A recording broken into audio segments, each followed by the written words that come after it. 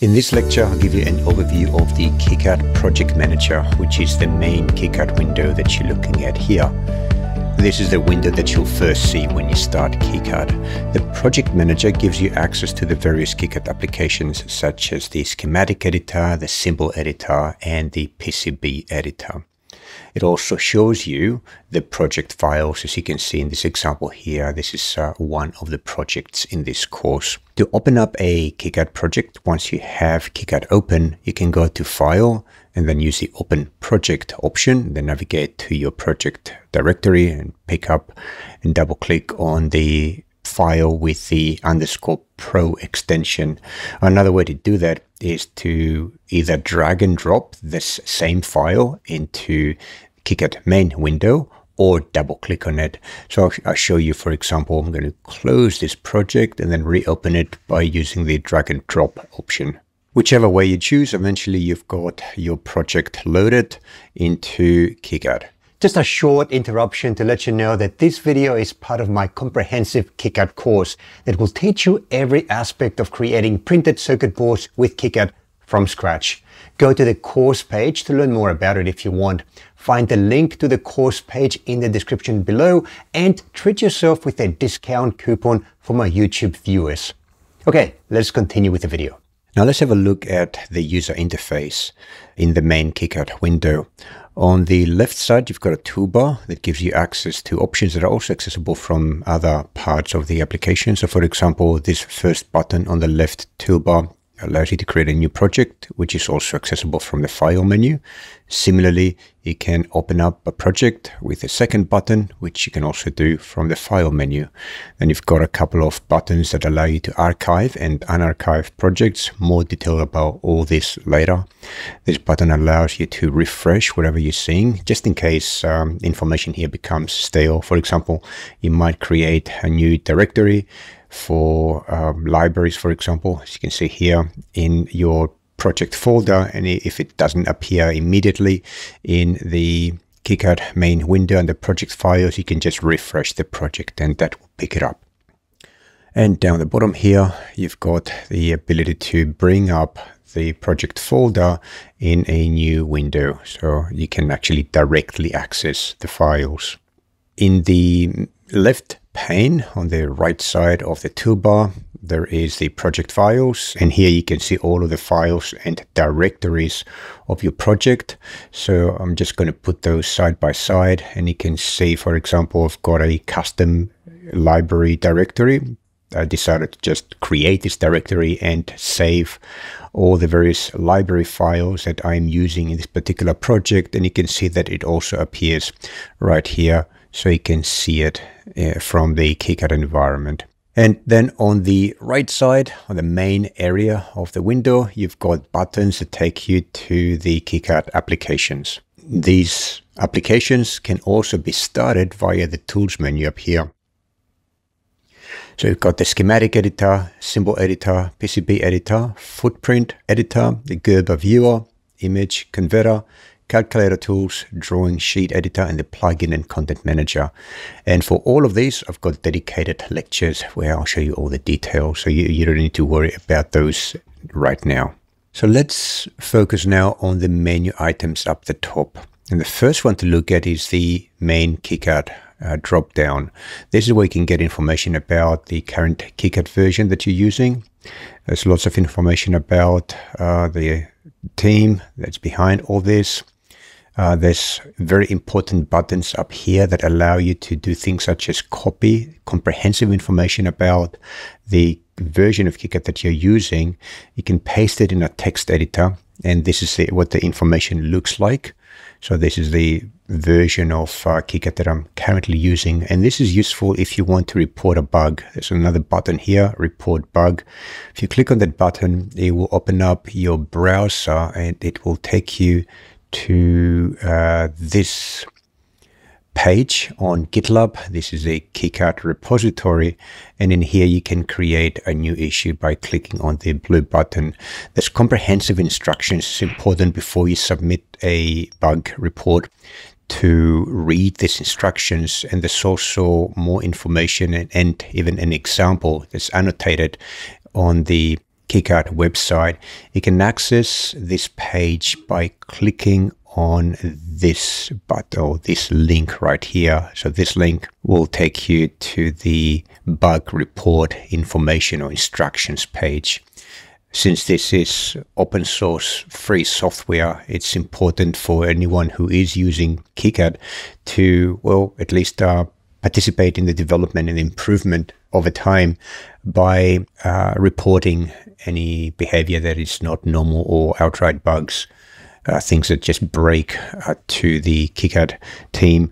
Because although some bugs are common between people and like obviously reported, there are some edge type of bugs that might be present only in some environments with some configurations that might be rare among the installed KiCad instances.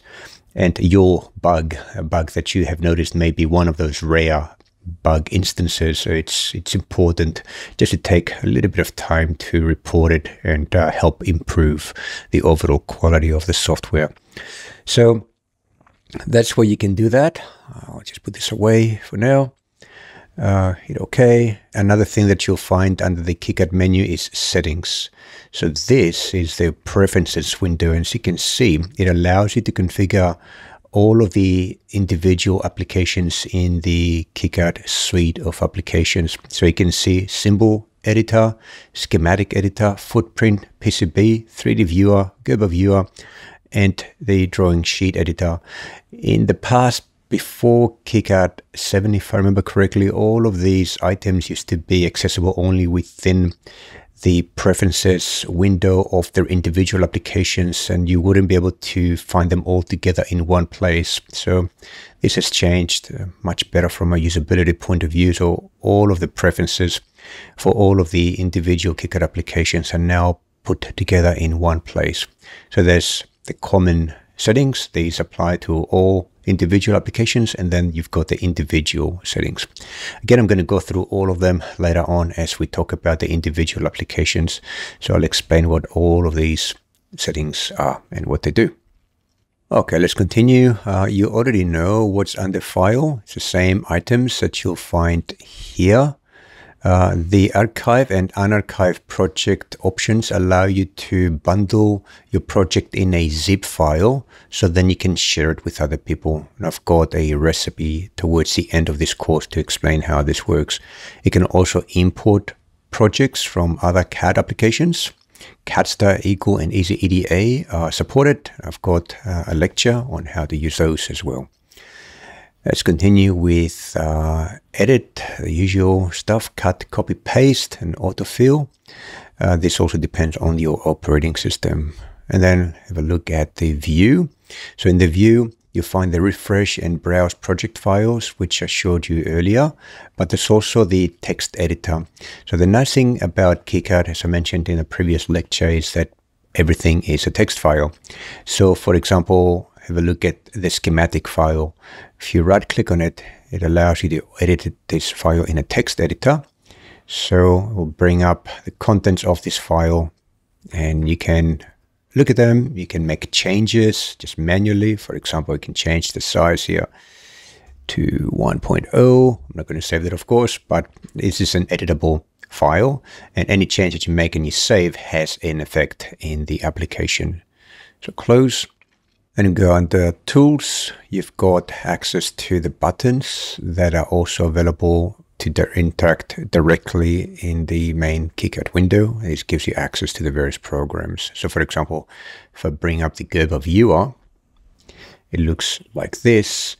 And I do think that I've got Gerbers somewhere here. There they are. I can select either each one of those files individually and bring them into the Gerber viewer to have a look at. So that was the back copper layer. Let's go for the front copper layer. That's what it looks like. You can also do multiple files at the same time. So I'm just going to copy all of those, or select all of those, and select those that I don't want to display, and drag them onto the Gerber viewer and have a look at what the files that are sent to the manufacturer look like. So this is just one of the final steps for quality assurance. So you can open up the Gerber Viewer or any of the other programs, either by directly clicking on its icon in the main KiCad window or via the Tools menu. Under Preferences, we can do things such as configure the paths. So this is a list of paths that KiCad uses to locate things such as 3D models, footprints, symbols, and templates. So you can see here I've copied these directories to an external disk on my computer because of how much space they occupy. It's several gigabytes, especially for the 3D models. So I wanted to preserve internal disk space and decided to place those items externally. It does make KiCad overall a little bit slower, but typically it's a bit slow only when you start KiCad for the first time, as it goes into those directories and reads the files there. After that, speed is not affected, but it does help reduce the amount of space needed on the internal disk. So you can set all that here. Another example of things that you can do under Preferences is to manage libraries. So in this case, I've got the symbol library window, and this is a list of all the symbol libraries that KiCad has access to. Most of those, you can see those with this variable, KiCad 8_symbol dir directory. This came with KiCad, but I've got some additional libraries that I installed separately, and I'm going to show you how to do that. And you can find such libraries on the internet. You can just Google for things such as KiCad library for XYZ component, and you find a lot of options. So this one is one from SparkFun. I installed it as part of my libraries for the book. And you can see other libraries here as well. Same thing happens with the footprints as a footprint library manager. It works the same way as the schematic. You've got the built-in libraries and third-party ones that are installed separately. And just like with the schematic, you can have global libraries and then project-specific libraries that only apply in the current project.